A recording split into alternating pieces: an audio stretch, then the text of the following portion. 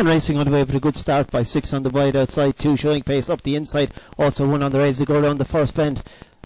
So it's number 2 has taken it up there from 1 in second place at 2-1-6-3-4 as they hit the back stretch. It's 2 now by about 4 or 5 lengths. 6 gone second, 3 coming right into it as well, will be running on, but it's still 2 in front. They're catching it up now. 6 now has the deficit down to about a length as they turn into the home stretch. 6 switches to the outside on his favourite side and it's up towards the winning line. It's going to be 6-2-3-1-4-5 and your winning time 29.06.